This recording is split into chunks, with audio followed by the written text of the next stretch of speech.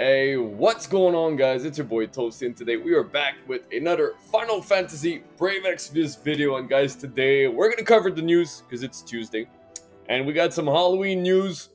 So without further ado, let's jump into it. So the events, let's go into it.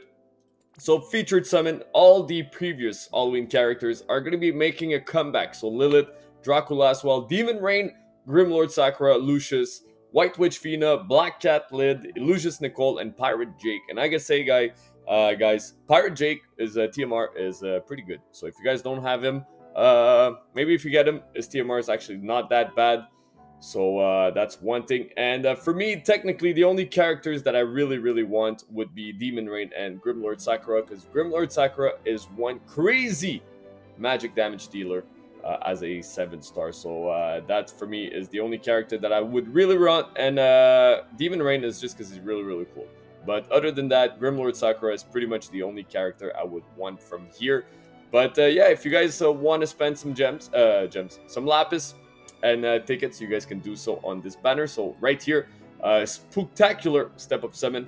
Step 1 is going to be a 4,000 lapis, so at 9+2, you're going to be guaranteed 2 4-star crystals. So that's pretty good.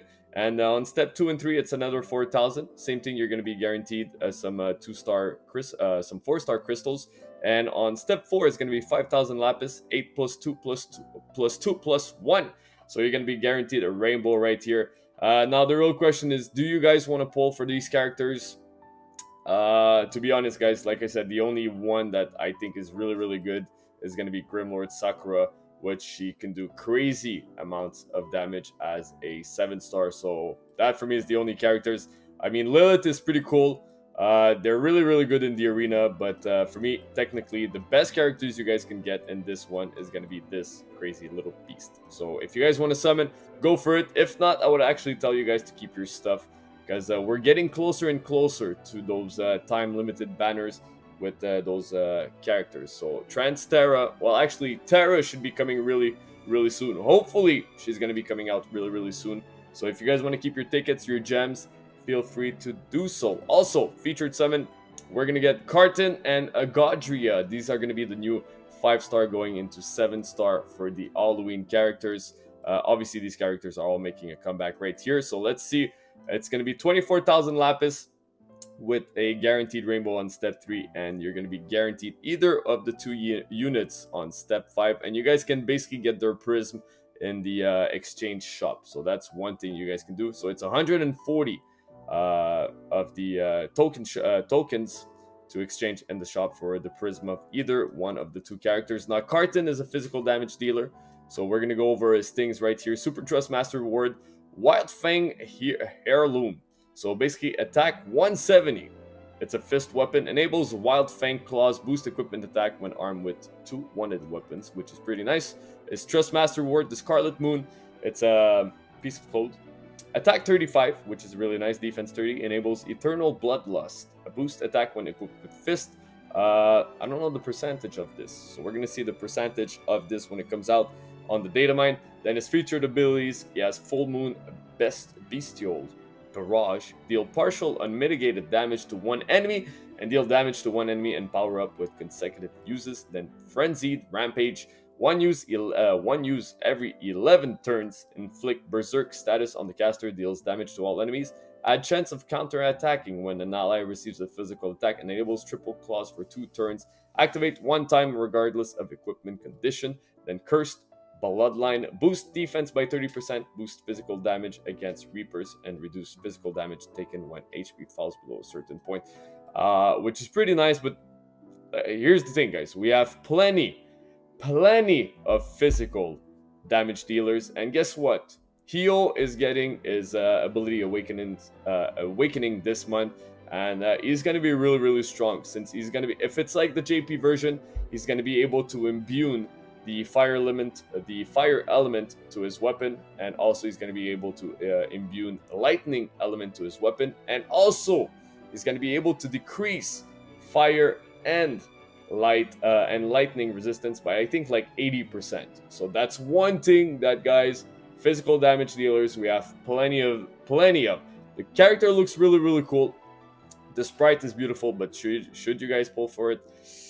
Unless you're a really big collectioner in this game, or collect whatever you collection, you do collection of characters in this game. You collect, sorry, if you collect characters in this game, then yes, go for it. But if not, if you're a free-to-play person or you spend a little bit of money, I would say don't go for it because it's not worth it. Then we get Godrea, which is another physical attacker, and she's going to be able to support the party a little bit. Or Super Trust Master Reward, the GE98 Photon Gun. So it's a gun. Attack 177, which is really, really strong. Two-handed weapon. Enables first aid knowledge. So energizing shot and restorative shot. These words, they make it harder for me to read. So first aid, boost potency of healing items used in battle. Alright.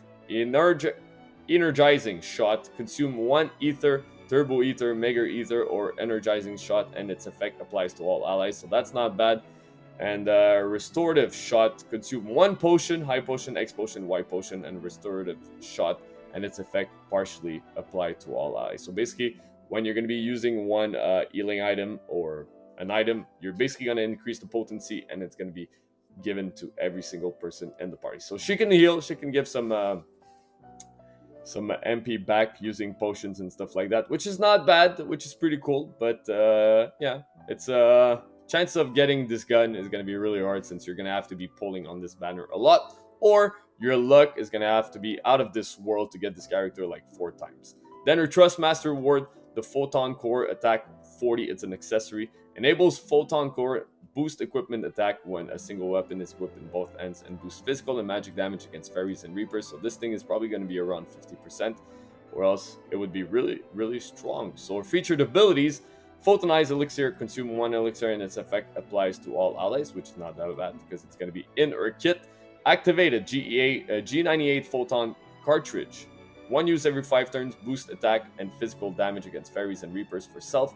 Enables Photonize Elixir for 1 use and Quantum Charge for caster. So if I'm not mistaken, she's going to be able to quad cast with this, which is going to be not that bad. Then the 7 Keeper of Time, boost attack by and spirit by 30%, attack by 40% when equipped with a gun, equipment attack when a single weapon is equipped with both ends, and physical damage against fairies and reapers, and restore MP every single turn. So right here, you guys can see that she doesn't like fairies and reapers at all. So she's going to be going rampage on her. We're going to have to wait to see the data mine exactly on how she works and everything.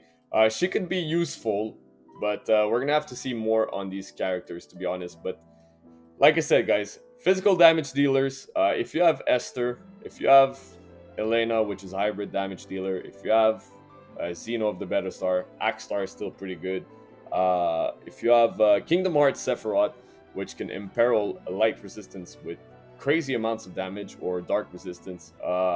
Riku, Sora just got his his ability awakened. Well, they changed his ability and the percentage, the way he works and everything. So yeah, we have plenty of physical damage dealers, and I think for me this could be a nice skip, my opinion. So guys, let me know down below if you guys are going to be pulling for these ones. Then we're going to get the elemental battle, Grave Exvius.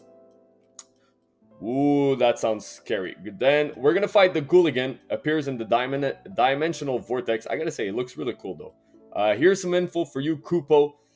Ghoul-again is a fearsome foe that combines multiple light attacks to deal tremendous damage, Kupo. Make sure to exploit his weakness against the dark element and prepare your party's resistance against light before facing it in battle, Kupo. Be mindful of any elemental attacks you use against it, though as it will respond in kind with elemental attacks of its own, with the exception of Dark Kupo. It's funny how this guy, basically it's Halloween and he's weak to dark. I would figure it would be the opposite, where he's a ghost, so he would deal dark damage. But it's alright, it's alright. Then, initial quest, you get the Wolf Claws replica. Attack 50, dark element, it's a 2-handed weapon. The advanced quest, you get Hunted Blaster. I gotta say, the gun looks really cool though. Attack 50, dark element, 2-handed weapon. Then the pro quest, you get the Dread Reaper Sight. The Dread's Reaper Sight. Attack and magic 30, dark element. So I guess that would be something for like Grimlord Sakura, if I'm not mistaken. Yeah, that would be something for Grimlord Sakura, but it's really not that strong. Then the Elite Quest, you get a rare summon ticket. Legendary Quest, you get a rare summon ticket. You're going to be able to get a 5-star select summon ticket. Now, here's one thing, alright? I was thinking about it.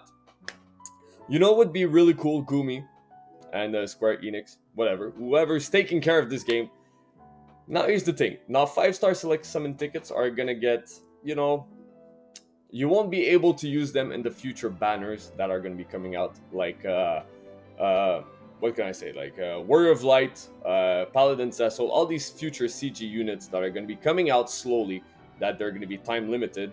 You won't be able to use your 5-star select summon tickets. So here's one thing you guys should do. You know, for every step up that you do, you should be given a 5-star select summon ticket. So let's say we go back to the step up summon. Well, if you do it 5 times, well, you get 5-star select summon ticket. That would be really nice, because you're still spending lapis, you're still spending stuff, and that would be a cool way for, you know, your player base to get a little bit more of the 5-star that they want. Gumi, how about that one? That's not bad. You guys should think about that. All right, then let's go back on track. Perform event summons with the event coins. So you guys will be getting coins, and you're going to be able to summon with those coins, and you're going to be able to get the recipes to create the time limited equipment. So we're going to be getting all of these things. So right here, this is all a set. So if you guys all have these 3 things on one character, well, you're going to get the extra bonus for the set, which right here, the Charcoal Relic, attack and magic 5, defense spirit +1, boost light resistance by 5%, and resistance to blind and disease by 10%. If you have with the charcoal set, boost defense and SPR by 5% with equipped with a charcoal hood. So basically, if you equip all of these things right here on one character, you're going to be getting a nice little boost. Now, is it worth it? Maybe. If you guys are a newer base player, these things can be pretty good for you. If you're an older player already, if it's your 3rd year playing or your 2nd year, chances are you won't need these things, but you can still craft them if you do feel to. If you do feel like you want to do it. It's still early in the morning for me. Yeah, terrible. The character bonuses. You're going to get these characters. They're all going to be bonus. And I find it sucks a little bit that the old Halloween characters are not a bonus unit. As I mean the Demon Rain, Dracula Aswell, Grimlord Sakura, Lucius, Lilith. But nonetheless, they still use the 4-star and the 3-star right here, which is not that bad. Then, we're going to move on to the notices. The exchange shop, so you guys will be able to exchange those little tokens, purple tokens you get from the step up summon. Same thing with the exchange shop on the Spooktacular, where all the older 5-star units are. Then Spooktacular Logan bonus, we're going to be getting some tokens, and you guys are going to be able to exchange those tokens in a shop. And introducing that classic 5-star ticket, where you get 4 of them and you get a chance to summon a 20% featured. Wow, it's not even 30%, it's 20% on that one. Disappointed. I'm disappointed. So basically, if you do the step up, I think it's, well, let's go here real quick. I want to make sure what I'm saying is right. If you do the step up, it's 1, 2, 3. Yeah, so basically you have to do a whole lap of the step up and the first step, so you have to waste technically 28,000 lapis. So 28,000 lapis, you get 4 of those little tickets right here, and it gives you a chance, a 20% chance to summon one of those 2 units. So it's not even a 30% chance or a 50% chance. Damn, Gumi, you gotta fix these things, seriously, because it's not cool for your player base. Yeah, that's all I have to say. Then the maintenance, like always, Wednesday night, all the way up to Thursday morning. So yeah, this is what we're having for this week, guys. So Halloween, let me know if you're excited. To be honest, I don't think I'm gonna be summoning. I might use some tickets, like here and there, because I want to try to get my hands on Grimlord Sakura. But for the rest, yeah, that's what I have to say. So guys, like always, let me know down below if you're gonna be summoning. If you're excited for this week's Halloween event. Hopefully we're gonna be getting some better stuff for the second week, or the week of Halloween. And yeah, guys, like always, leave a like down below, subscribe for more, and I'll catch you guys on the next one. Peace.